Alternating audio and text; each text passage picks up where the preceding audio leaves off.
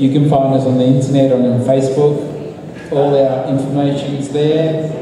We have a form that you can download and subscribe if you're interested, so thank you. Our next speaker, I would like to introduce Nathan Summers. He's already spoken at PechaKucha before, but a totally different topic. Last time Nathan was on stage, he spoke about his understanding of music in a different way. But tonight he's going to talk about something totally different. He has lived in the Blue Mountains for the past 15 years. He's a musician, he's an artist. He did a punk music radio show on radio station 2RRR for how many years, Nathan? 22. A long time on the radio. Nathan also has a strong interest in bushland and landscape management, as well as the affinity with the Indigenous Australians. Nathan recently did a trip down to Victoria, and he's going to tell us about his trip to the south. Thank you, Nathan.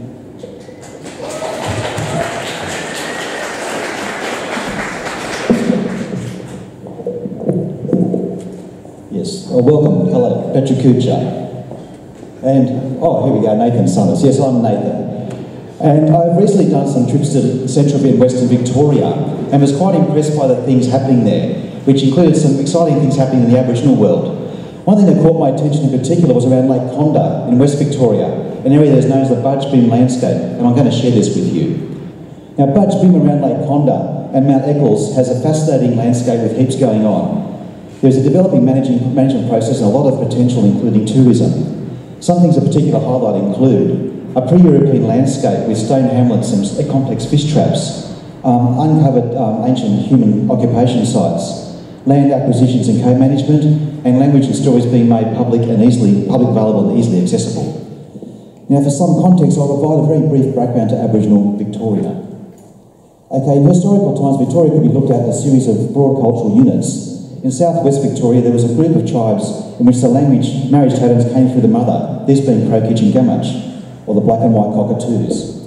Through central and northern Victoria is a group of tribes broadly known as the Kulin people. Most of these had marriage tokens with the father, Bunjil and Wan. The Gippsland had a group of tribes known as the Gurnditjmurra. There were the Snowy Mountains people and the Murray River tribes, including Yorta Yorta and Wemba Wemba, which you might know about. By the 1860s, 7 missions had been set up in Victoria. These being A. Cumra-Gunja on the Murray River on the New South Wales border near Echuca, near Barmer.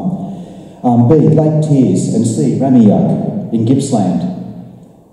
D. Corranderg in Hillsville in the Yarra Valley. Then E. Framlingham on the Hopkins River near Warrnambool.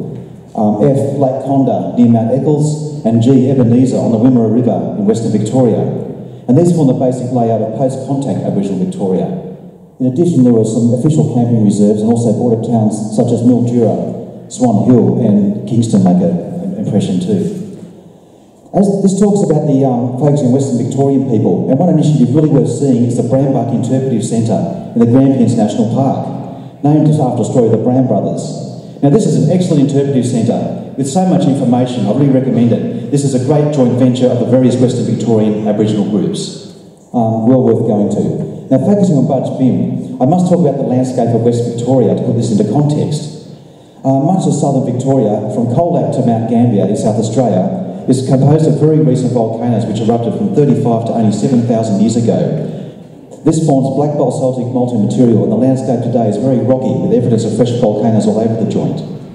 Now, this rocky landscape is teeming with rivers and creeks which are fairly saline and a very good habitat for eels. The short-finned eels use these rivers in their amazing migratory cycle, which includes spawning in the Coral Sea. Eels were a particularly important food source for Aboriginal people in this part of Victoria. In historical times, one location very famous for eel gatherings was Lake Bolac, west of the Victorian goldfields. All along Salt Creek, Aboriginal clans from miles around would gather every few years to feast on eels, and these were great big events. In recent years, a biennial eel festivals commenced at Lake Bolac, initiated of Neil Murray of the Rumpy Band, who was born there, and involves Aboriginal people associated with the lake. Many of these rivers have relatively permanent Aboriginal populations that focus on the abundant eel and fish resources. There are a number of historical records of permanent hamlets, and here are some drawings from the 1840s from Muston's Creek.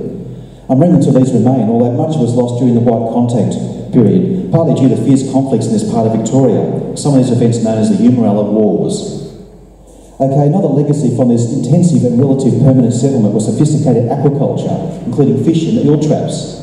Here are some examples of fish and eel trap systems in Darla Creek in the Budj Bim landscape. There was evidence of swamps being joined together by channels, and woven eel traps were also used. So what is the Budj Bim landscape?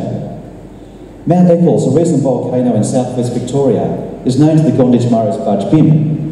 Lava flowed from here between 30,000 to 7,000 years ago, forming a rocky landscape we see today of the Darla Creek system, including Lake Condah.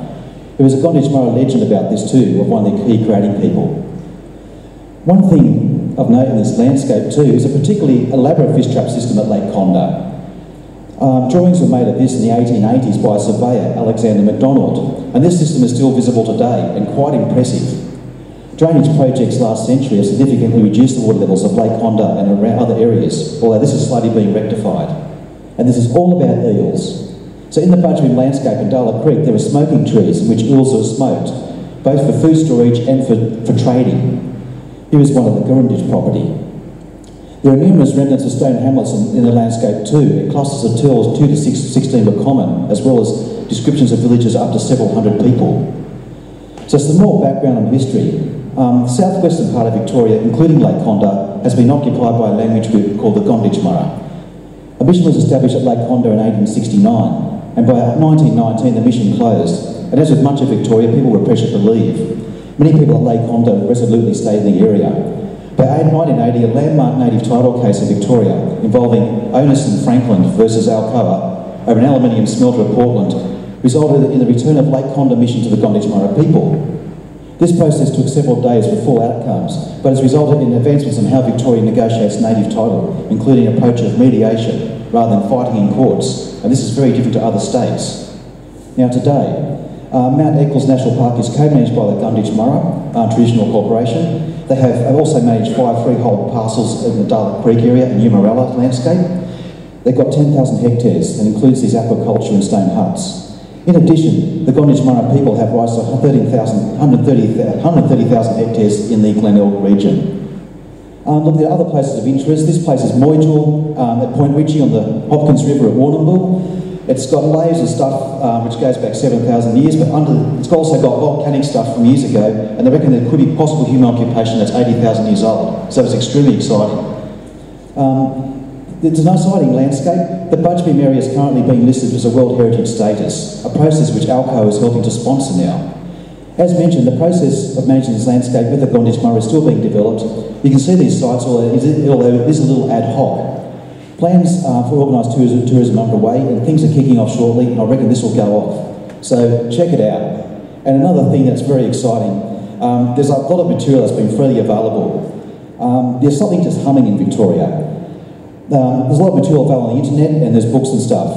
This includes language, historical background, culture, and cultural land management. Land management.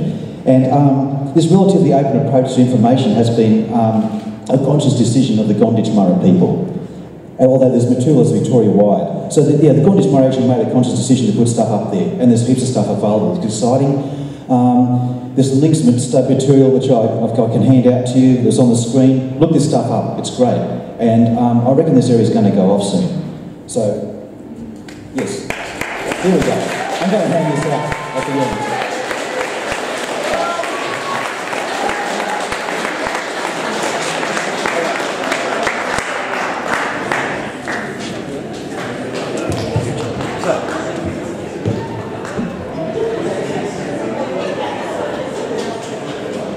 Thank you very much, Nathan.